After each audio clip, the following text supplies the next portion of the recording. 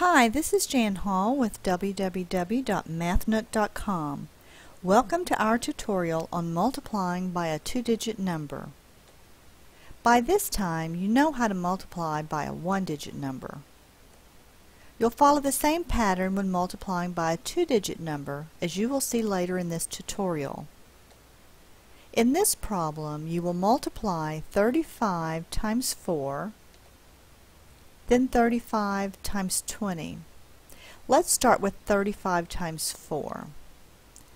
As you know, we start in the ones place and multiply 4 times 5, which is 20, carry the 2, put down the 0. Add a plus sign next to the 2 to remind yourself to add later. 4 times 3 is 12, plus 2 is 14.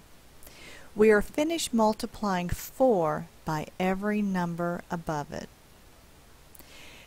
But before we begin multiplying by the next number, it's best if you mark out the 2 you carried so that you don't accidentally use it again.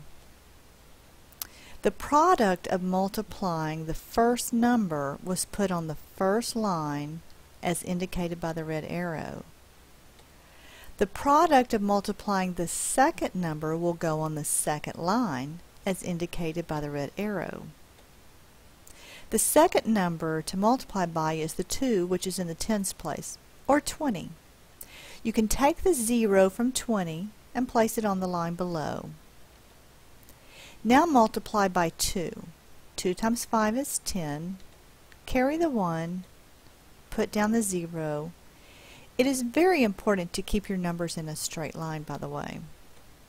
Add a plus sign next to the 1 so you won't forget to add it later. 2 times 3 is 6, plus 1 is 7. Once you are finished multiplying, draw a line underneath the last group of numbers and add a plus sign on the line.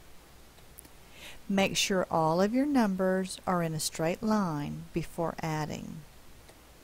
Add the two products 140 and 700. But first you will begin by adding in the ones column. 0 plus 0 is 0. 4 plus 0 is 4. 1 plus 7 is 8.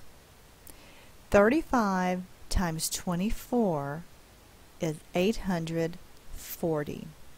Now after a little practice, these problems are going to be a breeze for you.